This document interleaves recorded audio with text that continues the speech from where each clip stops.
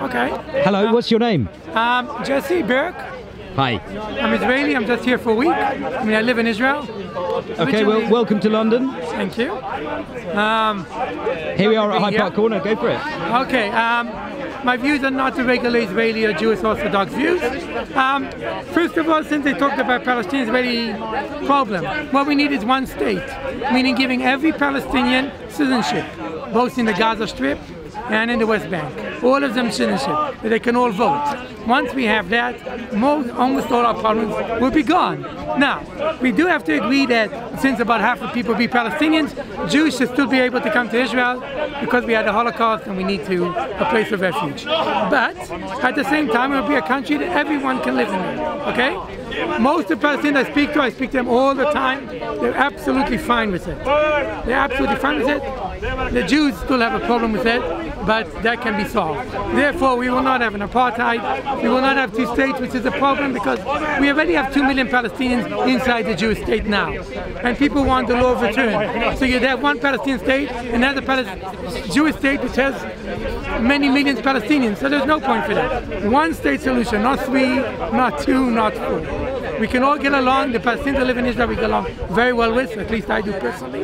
So that should be solving that. If I comment something about the argument going on there. Yeah, what is the argument? Tell me. Okay, the argument seems to be between a Christian gentleman and a Muslim wife. The Christian gentleman is claiming that Islam is a pagan religion. No, Islam is not a pagan religion. That's an Islamophobic claim. That is not true. Obviously, Judaism, Christianity, and Islam had a period where they're pagans. Jews came from the Canaanites, Christians mostly from the Greco-Roman world, and Islam had an Arab pre-Islamic state. They call it Jahiliyyah. So they were pagans before they became monotheists. That's true about all religions, not only the Abrahamic ones or Salasis. There's nothing claim. The other claim was that inside the Quran, so there was an argument about what the Quran says about Jews and Christians. Because the Muslim Christian quoted a real quote from the Quran saying that if you save one person, you've saved the whole world. And if you kill one person, you've killed the whole world. We have in our Mishnah, in our Talmud, an exact same quote. It's just in Hebrew, not in Arabic. It's exact same. I don't know who came first, I don't matter. I mean, Mishnah came a few hundred years first, but it doesn't matter. That's not the issue of who took from who. It is important, this idea, which is similar to the Golden Rule, which exists in Buddhism, in Islam, in atheism, in every major religion, of course Christianity. So that is true. And the other guy said, but what about where it says that every Christian and Muslim Jew is supposed to kill in the Quran? Well, the Quran does not say that at all.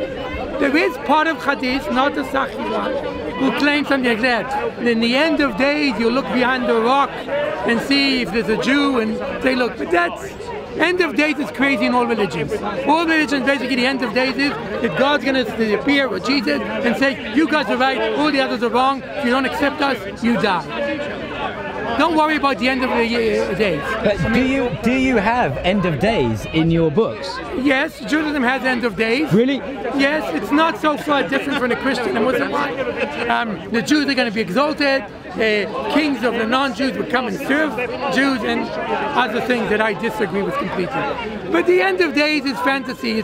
It's always something that's going to come. It never actually comes. The Messiah comes, is a false Messiah. The Messiah is always something that's going to come. So look, in Israel today, the far right-wing extremists of Jews, right? And I have plenty of them in my family. Far right extremists. I have Jewish terrorists in my family. My own nephews in prison. And the far right evangelicals that come from the Bible Belt in America, a little bit from the UK and that, they get along very well. Now they don't have the same end of days. In evangelical Christianity, when Jesus comes, there'll be 240,000 Jews who accept Jesus, and the rest of them will perish. In the end of the days of Jews, all religions will realize that Judaism was all correct. But that doesn't matter because everyone realizes that is for the end of days. It's not happening now. And they get along and they build outposts, which I'm against, because first we have to agree that everyone has citizenship, and then everyone should be able to live everywhere.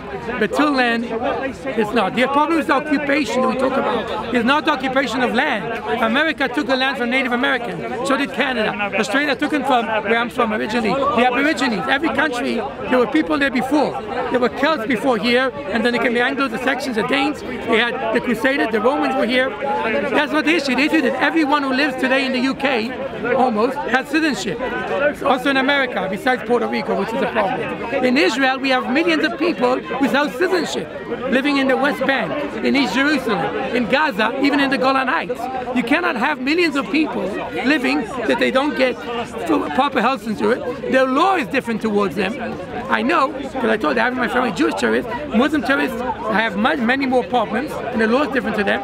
And of course, they cannot vote to the parliament. So the representations of Arabs, for whom I vote, by the way, in Islam, is very small. There's 13 seats out of 120 in the legislative branch. If all Palestinians voted, including Gaza and West Bank, it would be about 40–45%. But what? But Israel is at the moment patrolling that area? West Bank. The West Bank is talking about which area? C, A, or B? C for sure they're controlling. They're also controlling B. And A, they go in there every day, they ID.